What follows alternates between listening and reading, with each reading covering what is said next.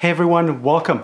It was back in 2022 when Continental would put up this big mama tent at the trade shows promoting their new tires. Now, I got all excited thinking that it's going to be a relaunch of their line of tires similar to what Schwalbe did with Addicts. Instead, it was the equivalent of DHR, DHF, which is this: 4 new tires, 3 new compounds, a complete new gravity-oriented line of tires. I have one of their more versatile tires with me today, so why don't we take a look at this and see what it is about. Continental is the 3rd largest tire company in the world, and you know they put quite a bit of money into this launch. I mean, look at this box. It's definitely unique and it will draw your attention. However, if you are like me and you are used to the black chili compound, probably made in Germany, the old standards of their marketing, you'll be quite confused when you come to these tires because they don't use any of those terms. However, this is one of those classics. Don't throw away the package because everything you need is here on the back. And you can see the 4 new names of tires that are designed for specific terrain, from mud to loose to mixed to hard pack.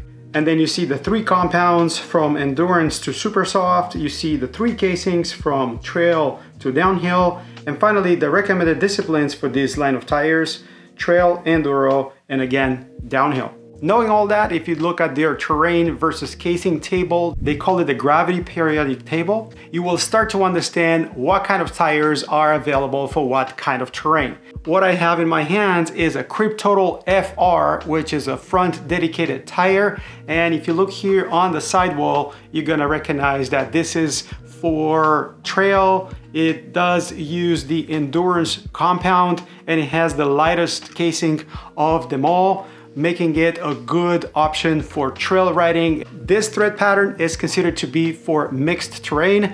And before I install it on a wheel, let me put it on the scale and see if it comes close to that 1,040 grams that's supposed to be. And I have 2 of these 29ers 2.4s. The first one comes up to 1,065 grams. And here's the second, right at 1,040 grams. So very close to the stated weight of 1,040. And as I'm looking at these, I noticed here all the markings on the sidewall. You can see 60, so that's the width or the expected width of the tire. 29er 2.4, and you're gonna have rotational arrow. This is very tiny and hard to see. It's pretty obvious though that this is a directional tire. Here's where that information is on the tire. You see that interesting pattern on the sidewall. They even talk about it in their marketing. This is very similar to like a EXO sidewall. And yes, indeed, you are going to get the Continental logo here on the sidewall as well. I tried to inflate the tire with a floor pump, but I failed, so I had to use the compressor just to pop the bead. And I'm planning to use this with the trucker sealant that worked very well for us over the winter last year. I had the tire inflated to about 40-45 psi's just to have it properly seated. Now it's down to 25 psi's. Let's take a look at the measurements of this. Tires seem to be well constructed, and you can look at the casing, which is nice and round.